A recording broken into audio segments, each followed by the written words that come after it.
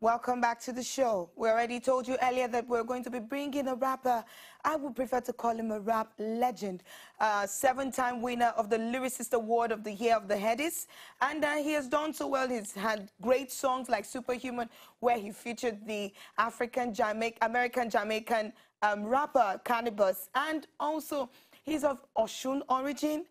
He's no other person but Mode9. Hello, Mode9. Lovely picture, by the way. Thank you so much. Meanwhile, that picture is more than 10 years old. How are you? I'm great. Okay. So I hope you're well. You had a good day? Blessed day, blessed. Okay, good. So everybody's wondering, where is Mode9 right now? What happened? We can't find him anymore. Nah. That's not true. Okay. That's not true. Okay, so tell me. They know where to get me. They know where to get you. Yeah.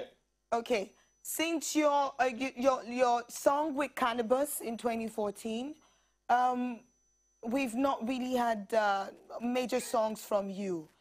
I hope you have some good things cooking. Don't laugh. Don't laugh. Answer me. Don't do that.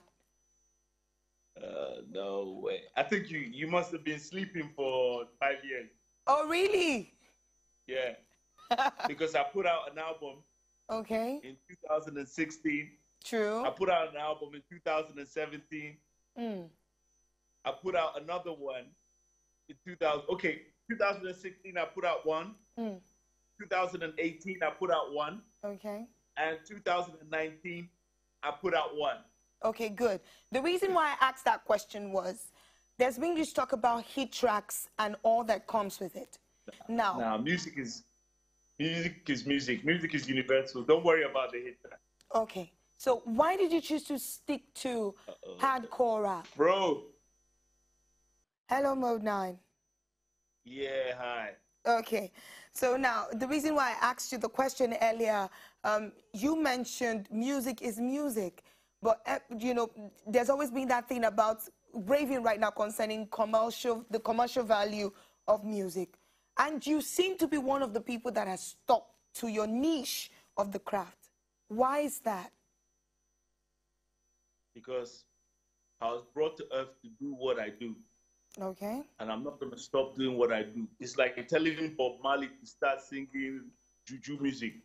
It's like telling Bruce Springsteen to start doing reggae. Okay. Speaking in patois. Like, I do what I do. I don't care about any trend, any whatever. I just do what I do because this form of music that I do, it is still listened to and loved all over the world. Okay. I went to watch on December 5th. I went to watch Master Ace. I doubt if you know who that is. I do. Same way I know about KRS-One. Trust me. Okay, name one song, Master Ace. Put out. I can't name a recent song. Don't put me on the spot, Mode9. Yes. You know what? The thing is this. I understand the way music is. I'm not angry or bitter about anything. I just make my music for my fans. It's gotten to that stage without all the politics in the industry or anything. I just make my albums, put it out, shoot my videos, and put them on YouTube. You know, sometimes when I send videos, I'm not going to go into that.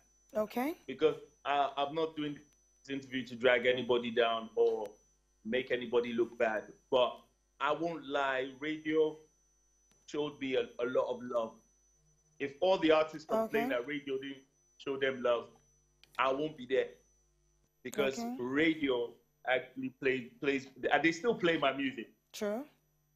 Yeah, they still play my music. And they most of the guys that play my music, they never ask for anything. Okay, so now I can testify. Good. I'm really glad you said that. Now, looking at the kind of music that you do and what the Mode9 brand is about, how well is hardcore rap still accepted all over Africa and the world, in your view, with the stance of you being It's, in the UK right now? it's not hardcore rap. Okay. It's just hip hop. Okay. Yeah. Lyrical, more lyrical. You know, golden era lyrical hip hop. Okay. Yeah, you can call it that. Now, when you won the Lyricist of the Year award 7 times in a row, the Headies Award, everybody kept asking one question. Is it that no other person can do it like Mode9? Now, I want to ask you that question. Did you ever think that no other person could do it like you? And that's why you kept winning year after year, 7 times in a row. You know what? I never gave that a thought. I just do music. Okay. I just record what I record and put it out. And that's it. Good. Now, speaking still about hip-hop, these days a lot of people have challenged the stance of hip-hop, looking at the Nigerian community, for example, Nigerian industry and the African industry at large. How can hip-hop be used as a tool to better society, in your view? It's already a tool. There's a song Illbliss put out. I can't really remember the title of the song, but he put it out and the video was on YouTube and Instagram. And he was talking about the society. Listening to that song made me understand what's happening in Nigeria at that moment. So we have a lot of rappers still representing. People just they just choose to turn a deaf ear to someone who's making sense. Okay. They just want to dance. Okay. So what, in your opinion right now, what are the issues the Nigerian industry has when it comes to hip-hop, in your opinion, as one who has been in the business for over 20 years?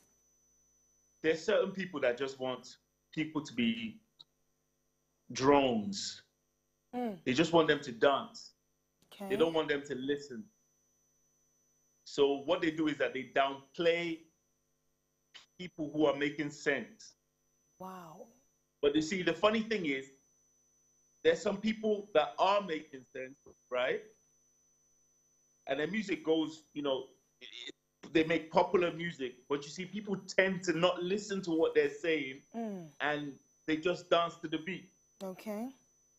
They don't care about, like, the truth is, the way the industry has promoted music is they've promoted it in a way that people don't really care about what the artist is saying.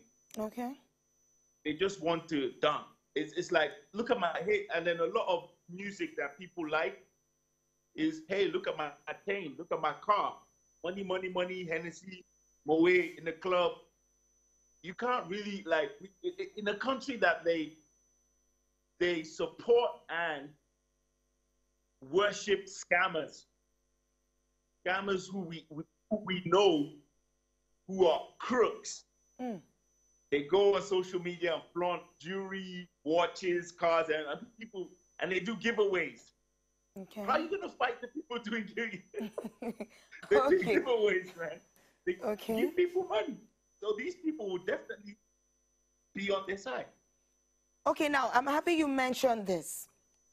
Looking at what you just said about, you know, the music industry, when you still had the great hint that your presence was still, which is still being felt, by the way, your presence is still very well being felt in the Nigerian industry. I remember when people like you, the Tribesmen, you know, and Too Short still did hip-hop, rap, Terry the Rap Man. Too Short was... Yes. Yeah. Good. Nice. Terry, you're not nice. Shout out to William. And I'm going to hope that he forgives you for that statement. Now, Terry the Rap Man yourself. Too Short is my boy. No, Too Short is my boy. I just spoke the truth. Okay, good. I'm not going to lie. Oh, good. Now, it's the truth. He was doing comedy rap. I can quote one of the lyrics.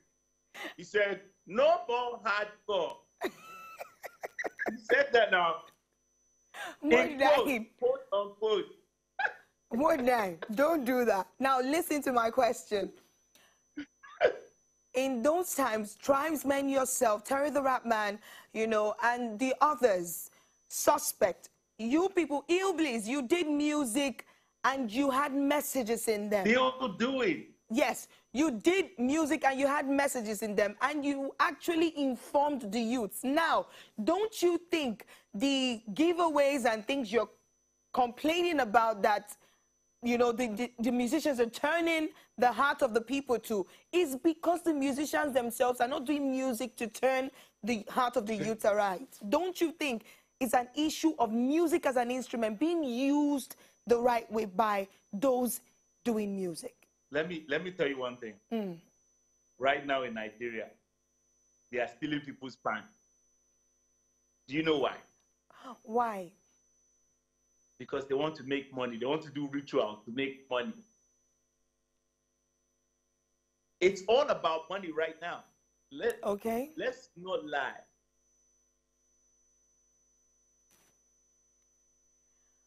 All right, Mode9. All right, Mode9. I think we're going to have to let you go. Hard. Can you hear me, Mode9? Yeah, oh. I can hear you. Okay, good. I'm sorry we're running out of time, and then I'm going to have to let you go. But it was great speaking with you today. Yeah. And I hope we get to do this more so we can talk more about this. But how can people follow you on social media? Instagram. Actually, right now, I'm only messing with Instagram. Okay. Maybe Facebook. Instagram is Mode9_Polyman. All right. That's MODENINE _POLIMAN.